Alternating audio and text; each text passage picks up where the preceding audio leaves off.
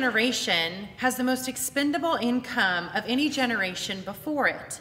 With that comes some challenges, but also some opportunities.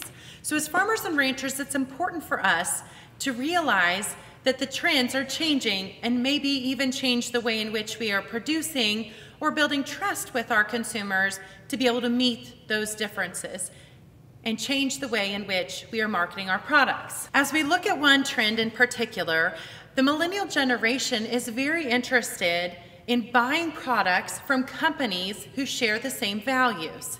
This makes sense and is easily seen on several different products, but how can we address it in the agriculture industry?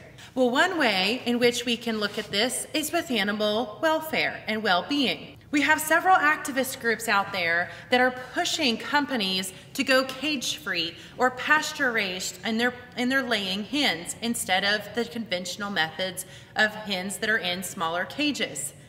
This sounds good, right? This is a trend that people can get on board with because it's friendlier to animals. This is a value to them because as millennials have come upon us, we have realized that they are getting married at a later age.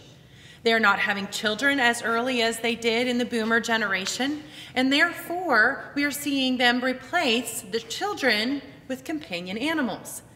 They care more about animals. They humanize animals and even maybe extra humanize animals. They spend ridiculous amounts of money on surgeries, outfits, and accessories for their animals. And so as we work with this generation and realize that they are going to humanize animals, they are going to feel like they have knowledge about what is best for them. What they don't understand is while cage-free or pasture-raised sounds really good, the science actually shows that the mortality of those cage-free and pasture-raised birds, those laying hens, increases. At the same time, their production, the number of eggs they are producing, decreases. Again, as an animal scientist, I have to posit this research because it's actually showing poorer animal welfare in those situations that sound better and make us feel good. So as we work with consumers and we build trust with consumers, we have to understand that what they feel good about may not actually be good for the animals because their behavior differs from us humans.